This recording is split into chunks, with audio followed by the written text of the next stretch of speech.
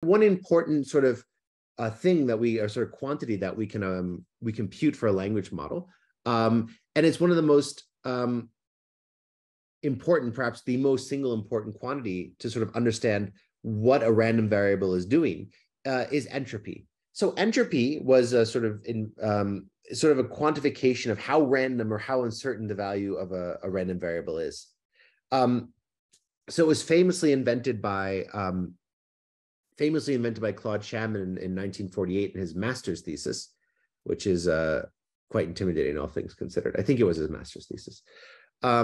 But the question, I mean, it has many, many applications. But the question that we really care about, that entropy answers, is that how do we map distributions to some scale, where one of the scale, we sort of say we're low entropy, where we say we have a distribution that places maybe all its probability mass on one item.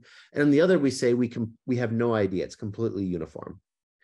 So for instance, this distribution on the left here, this has one bit of entropy, and because there are only two possible outcomes that you can have with positive probability, this first and the second dot. This distribution also has one bit of entropy, but it's spread out a bit more. So these are roughly going to be the same. However, if I put probability mass equally on all four, it would have much higher entropy. And of course, if I placed it all in one item, then it would have zero entropy. So the reason we like entropy when discussing language model generation tasks is it often gives us some proxy for how interesting or how varied the text that comes back is likely to be.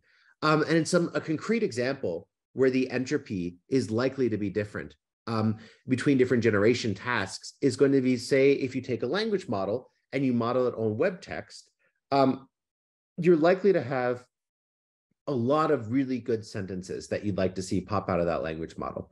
Now, if you think about this, this is a very open-ended setup where I'm just going to train a language model on a lot of documents, and I'm going to generate text and ask what's good and what's bad. And I expect a lot of good sentences on a wide variety of topics. On the other hand, if I considered something like machine translation, I would want this to be a low entropy task. That is, I'd expect there to be very few sentences where I'd like to have high probability. Like if I translate this French sentence, j'aime Vim, from which Vim is not a French word, it's, I guess it is in a sense, but it's the text editor. You would really want this to come back and say, I like Vim. That is, there'd be few good generations.